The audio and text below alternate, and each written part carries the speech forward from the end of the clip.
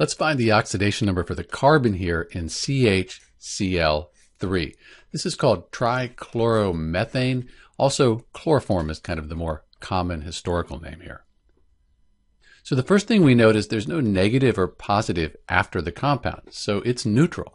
When we have a neutral compound, all the oxidation numbers are going to add up to 0. So that's kind of important. We don't know what the carbon will be, so let's call that X.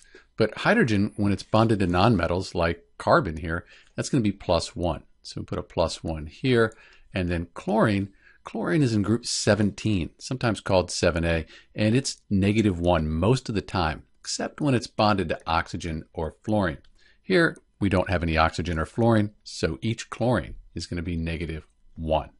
So since the whole thing is going to equal 0, since it's a neutral compound, we can just make up an equation here. X plus 1 minus 1 times 3 is going to equal 0.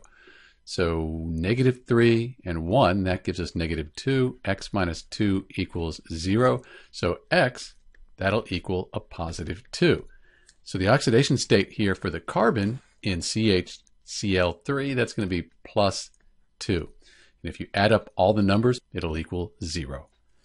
This is Dr. B with the oxidation number for the carbon here in trichloromethane, also called chloroform. Thanks for watching.